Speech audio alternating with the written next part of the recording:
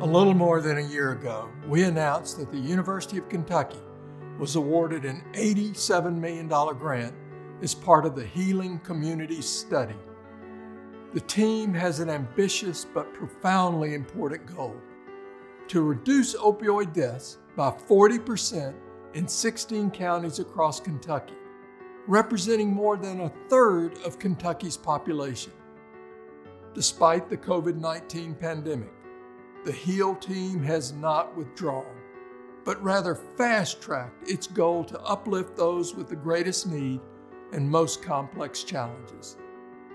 This resolve reflects our mission to heal, to provide hope, to discover answers to the most challenging questions of our time. Researchers across our campus are seeking to solve the challenges and issues of our day: cancer, Alzheimer's, heart disease, illiteracy, food supply, and so many more. For the sake of our families, in the interest of our loved ones, for the future of the Commonwealth of Kentucky, we will continue to serve.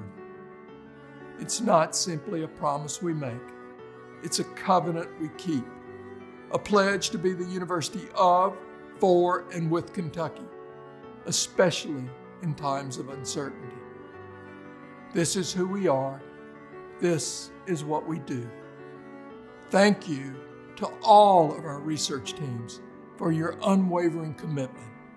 You remind us all that better days lie ahead. We can and we must lead the way.